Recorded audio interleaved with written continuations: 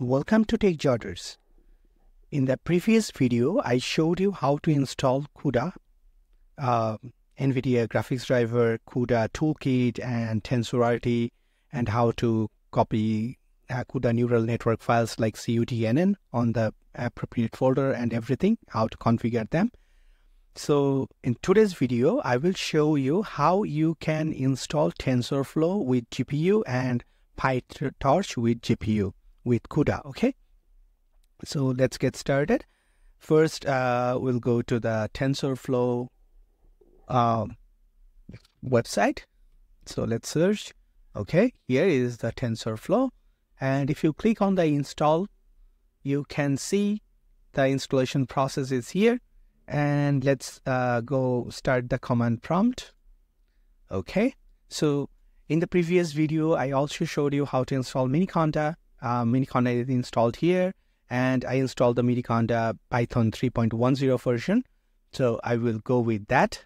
So if I type Python, you can see the Python 3.10.14 is here. So if you don't have the Python installed, please install the Python. And you can also follow the previous tutorial how to install the Miniconda 3.10. Okay, so I keep all the files inside the ML directory I created. So I'm going to my directory, and that is inside the C folder. So the command, I need to go to the C. So these dots are actually going back to the directories, and here I'm going in the C directory. And now I'm going inside the ML directory and inside the ML directory. So this is the directory. You can see the, okay, sorry, the pwd command is for Linux, not Windows. Okay, I'm inside the C and ML, and inside the ML folder, I have another ML folder. And here I will create a Conda environment for my all ML works. Inside that ML environment, I will install PyTorch, I will install TensorFlow, everything. Okay, so let's create the environment with the name of ML. So command is conda create -- name ML. So environment name is ML, and I want to install the Python 3.10. That's it. If I click enter, it will create the Python environment.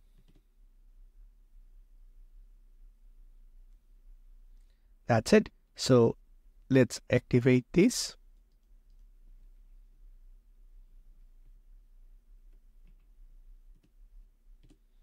So the ML environment is activated. You can see here. Now we will install the TensorFlow. Now here is the command for installing TensorFlow, but I want to use the CUDA. So I'm going to the pip package option, and here you can see the different options how you can install this. I'm going with the Windows native right now. So in Windows native, the 2.10 was the last TensorFlow release that is supported the native Windows. After that, we need to install WSL2. Okay, so here I'm installing it on the Windows. So this is the native Windows. I need to follow this one, and I can install up to TensorFlow 2.10, not the latest ones. Okay, so the first command is to conda install the CUDA toolkit and CUDNN. It will install inside the environment. Okay, so let's install it in our environment. So it will not affect your regular Python, okay? Because I create the environment, and I activated the environment and installing everything inside that environment. So that's great.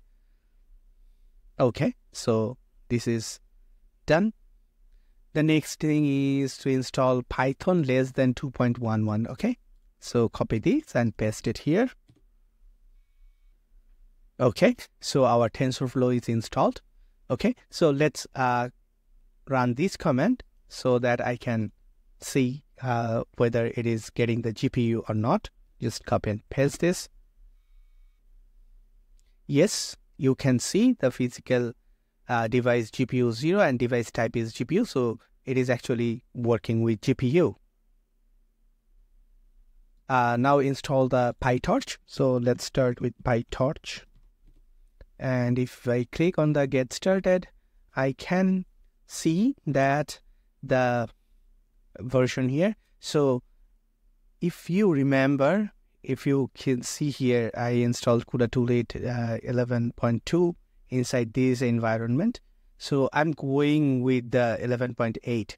Let's see whether it can work or not, because our global CUDA library is 11.8. Let's install it. Okay, so our PyTorch is installed. So let's check with this. Okay, let's go to the Python. Start Python here. Now let's import Torch.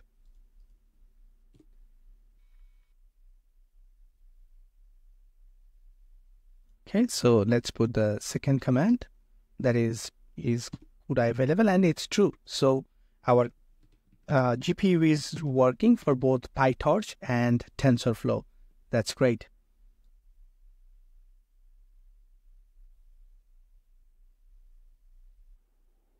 So I'm installing Jupyter Lab and Ipykernel inside this ML environment, so that I can use this completely separately from my other environment and use this for my development purpose. Okay, so those are installed. Now what I want to do is I already created an environment, right? And here I create this environment is support both TensorFlow and PyTorch. Both are installed and both are configured for GPU. So I want to put a name for this kernel with the ipykernel command. So the command is python -m ipykernel install --name. The name I want to use ML, and the display name should be ML. Okay, when I start Jupyter Lab, it should show me this option for the kernel. So let's configure it. Okay, so it's done. Let's start Jupyter Lab with this command. So when I try to install the Jupyter Lab, it is showing me the issue, some issue. So let's try to solve that. It says no module name sharded. So let's try to install it. Okay, and I'm actually searching the forums because I never faced this problem before. Let's see if it can solve our problem.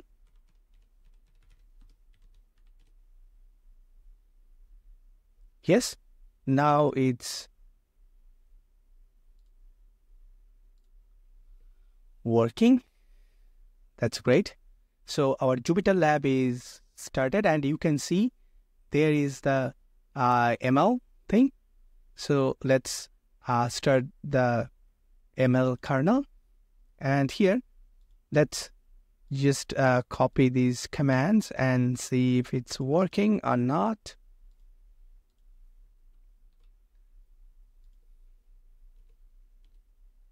So if I try this is now working. Again, let's check this one for TensorFlow. I'm not sure whether it'll create some problem because I'm importing both, but it should work perfectly, and it is working perfectly. So you can see on Jupyter Lab, we can also use the Torch and TensorFlow, and both are using GPU. So that's all for today. In this tutorial, I showed you how to install TensorFlow natively on Windows with GPU, and also PyTorch with GPU, and we installed Jupyter Lab as well as Ipykernel to select the kernel, and everything is working perfectly, and our Torch and TensorFlow both are using GPU. So this is a complete setup for the ML development environment. Okay. Now in this environment, you can practice the TensorFlow, Torch, everything. So hope you like this video, and if you like this, please don't forget to subscribe and like the channel and videos, and it will help me to grow this channel further. And thank you, and have a good day.